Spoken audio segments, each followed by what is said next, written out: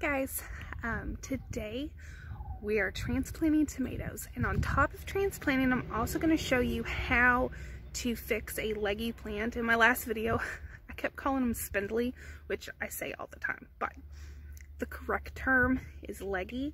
So I'm going to show you how to do it, how to fix something if it's leggy, and also how to transplant a seedling with the least amount of stress on the seedling itself or its roots. So I hope you stick around. Okay. So the first thing, and something that I've gotten a question on a couple times, is what type of soil do you use after the initial seed starting soil? I use regular potting mix. This is the Expert Gardener. I found it at Walmart. It is not expensive. I think this was $5 for 1 cubic foot. And then it's actually cheaper if you get the 2 cubic feet, but they didn't have that. It was sold out. So, pot-wise, these are all actually from last year before. I reused them. Some came from Walmart, some came from a nursery. Just reuse what you have. Just make sure it's something that's big enough to where you really won't have to transplant it again until you put it in the ground. You could even, if you were planning on having it in a pot for like its entirety, you could go ahead and plant it in that size pot now. Mine are going to be going in ground in a garden.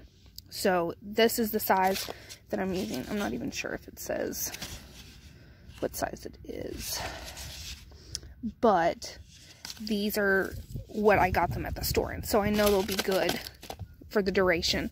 And then I just have them in trays so that I can water them inside, because these are still going to be under grow lights until it's warmer outside. It's getting warm enough during the day almost, but at night it's still getting in the upper 30s, so that's still way too cold for plants. Even in my greenhouse, it just gets too cold. So these are going back inside. But what I'm wanting to do first is I'm actually going to put some soil in all of these and then set them in the sun to kind of heat up the soil so that it's the same temperature as what's going to be the soil of the plants right now inside. That way we're not shocking them. So there's really no rhyme or reason to it. I'm literally going to take the soil and throw it in. Okay, so I let my soil heat up, and here are all of my tomatoes. And one thing you want to make sure of is to label if you do have to transplant, because the thing that I always forget to do is label. So then I end up not knowing what any of my plants are. So as you can see, they are all growing great. But some of them are a little taller than I would like. So I'm going to show you how to go ahead and fix that. So get your new pots. And so let's do, we're going to do this one first. These are super delicious. But I want to show you that these already have excellent roots. And the reason I like using these in particular this year is I don't have to do anything. I just have to pick them up out of the tray. So absolutely nothing is happening or stressing out the root system at all. So you can see another one.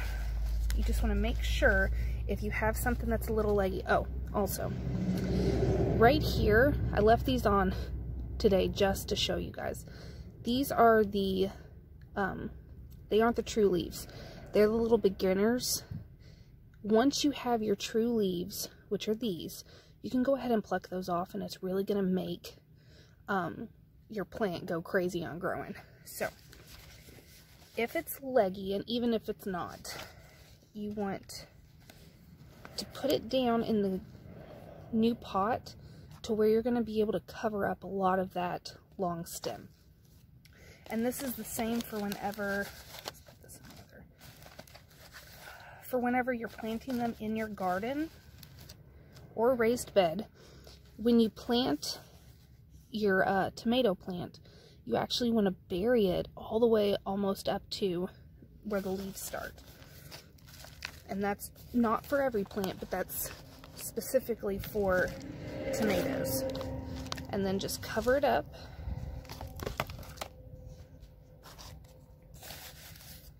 And then whenever I'm done, I'll give it a really good water.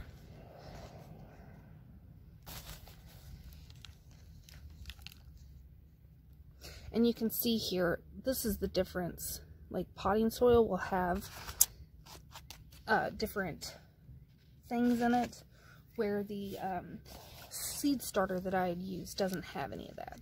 But now that these are established, it really doesn't matter. Okay, so there is number 1. Only 43 more to go. Okay, so this one, for instance, is not super tall, but again, right here are those little starter leaves. You just want to go ahead and just pinch them off. And then this one actually won't have to have anything extra done to it, but it's, oh, you can't even see, it's still gonna get buried. Carefully.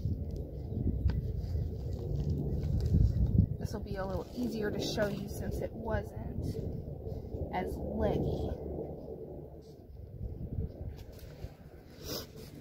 So right there is perfect.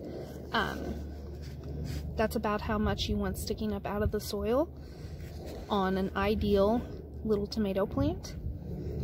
And these are, I'm super excited about these. This one is the champagne bubble. I have 3 of them. I'm really excited about them.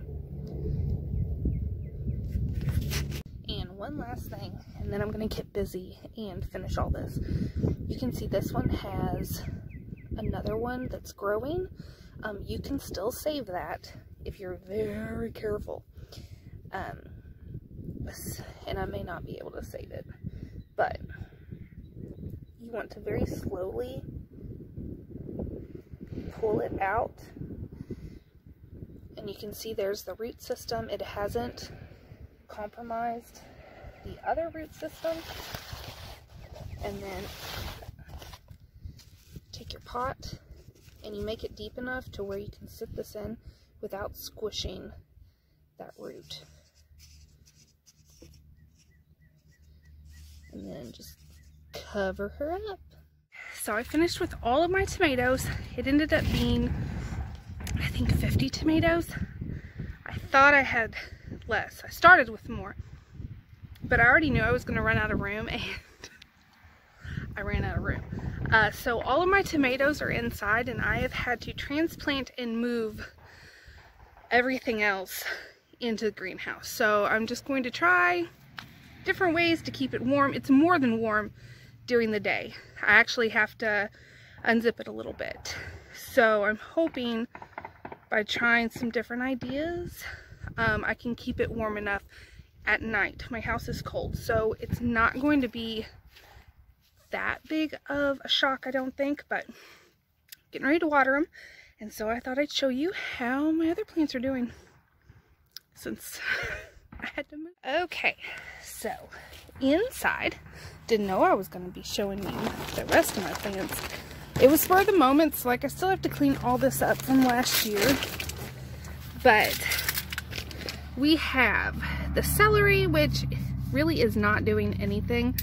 And then these are my sprouting broccoli, sprouting cauliflower, and purple cauliflower. So all this is going to get transplanted. I'm just running out of time for today. But yeah, these are going to get transplanted. I don't think those are going to do anything. All of these are my eggplants. So the 3 in the square are my Casper eggplants. I have an orange. One of my Rosa Biancas actually came up. And then these are the Oswald. Yeah. So those are going to have to stay warm. And then down here, I have both of my green globe artichoke, both of my red star, and then those are both self-blanching cauliflower. And then over here, I have, these are amazing cauliflower, so both those are amazing. These are Brussels sprouts that are going to have to get transplanted. And then these are all my peppers. Again, these are going to be the ones that I'm more worried about on staying warm. The cauliflower and broccoli and Brussels like cooler weather. These do not. So this and my eggplant are what I'm most worried about, especially since these are growing really well. And then down here is just more self-blanching. They're all self-blanching cauliflower. I'm hoping for the best. I have a little Dollar Tree thermometer in here that I'm going to try to monitor as well as I can, but hopefully they all survive. So I hope you enjoyed this video, and I will see you all next time, and I will definitely bring you along for whether these survive in March in a greenhouse with no heat or not.